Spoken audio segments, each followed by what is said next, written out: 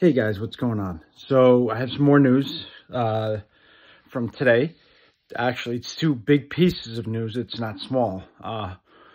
It's actually pretty significant because both impact the Yankees in some way. But before I get into that news, if you like this kind of content, Yankees or baseball, please hit that like, subscribe, and bell icon buttons because it's greatly appreciated and very helpful for the channel.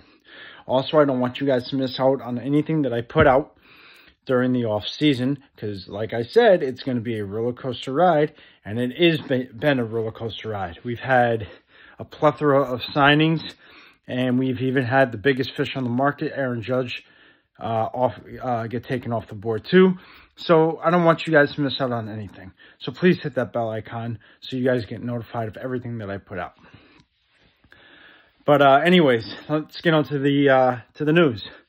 So earlier today, Japanese import star who was just recently yesterday posted by the MPB League for Japan, Masataka Yoshida, was earlier signed to a 5-year, $90 million record-setting deal for a Japanese player coming over to the majors by the Boston Red Sox.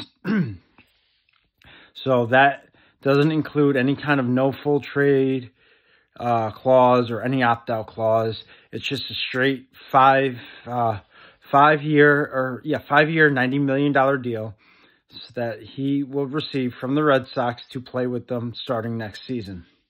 So Masataka Yoshida is off the board. This impacts the Yankees because he was one of their targets that they were looking to acquire. But the Red Sox just snuck in, beat the Yankees out, and now have Yoshida for the next 5 years. The other piece of news that dropped tonight was Xander Boegarts, the Red Sox shortstop. There was news that there was momentum picking up between him and the Red Sox, but in fact, the Red Sox did not re-sign Xander Boegarts. It was in fact the Padres who signed him to an 11-year deal worth $275 million. This was per multiple reports, including the San Diego Papers beat writers, Padres beat writers, I should say. They have confirmed it, that Xander Boegarts for the next 11 years will be playing with San Diego. This does not include any opt-out clauses, but in fact it does include a full no-trade clause.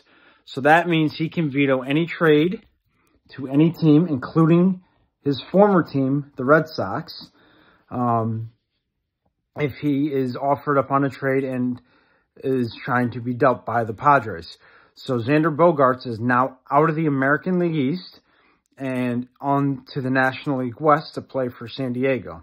This impacts the Yankees as well because he always hit well and played well against the Yankees.